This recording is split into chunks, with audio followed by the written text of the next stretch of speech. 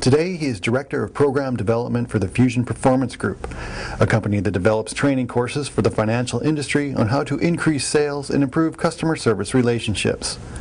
But back in 1984 at the Summer Olympics in Los Angeles, Kevin Neufeld was part of Canada's gold medal winning men's 8 rowing team. In part one of a two-part interview, Kevin shares his experiences leading up to the games and the mind-blowing experience once they arrived in Los Angeles. Well, it's pretty intense. As you can imagine, you're trying to be the best in the world at something. So we would typically train 14 times a week. Usually we'd try to get one day off. So the rest of the workouts sometimes you'd triple up. Most of the times it would be 2 workouts a day. And in the winter you'd do a combination of, different cross training, running or swimming, a lot of weights, a lot of rowing on ergometers, and then obviously, still getting on the water. Some mornings it'd be pretty ugly. It'd be dark and you'd have to chip a little sheet ice around the dock to actually put your boat in because it's that cold and it's windy and the, waves are kicking up and, it's not fun. And, I always like to say, we weren't stupid people. We realized that this was, we had better things to do. We'd rather be in bed like most people, but, the goal was subjected to the task at hand. So you just said, well, my desire to do well and perform well in the summer, supersedes the uncomfort that I'm experiencing right now.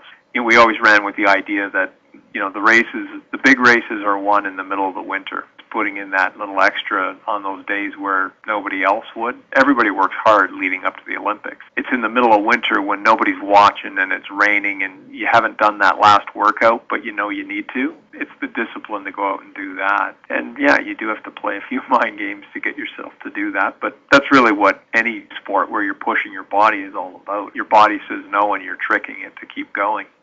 Well, it was a little surreal because we were a young crew. Canada had not typically done well at the Olympic level, and so we didn't really have any role models to follow. And nobody had ever been to an Olympics. I don't even think I'd watched the Olympics on TV. It was all very bizarre because there's tons of security and it's just such a big deal.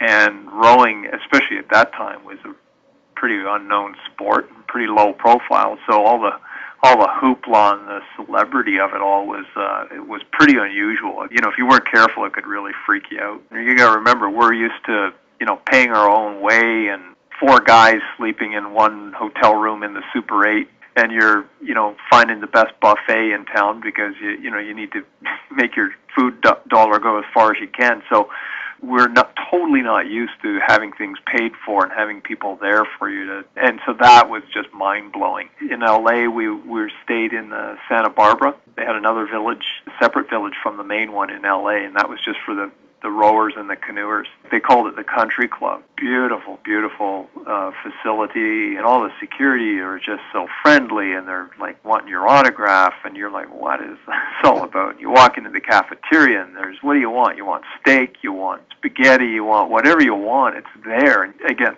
totally foreign to us. And that was part of the challenge, was staying disciplined enough to go, okay, let's not get caught up in all this, because you could totally lose your focus if you weren't careful. Don't miss part 2 of this interview next week when Kevin recalls the gold medal winning race and the satisfaction at beating their main rivals, the United States.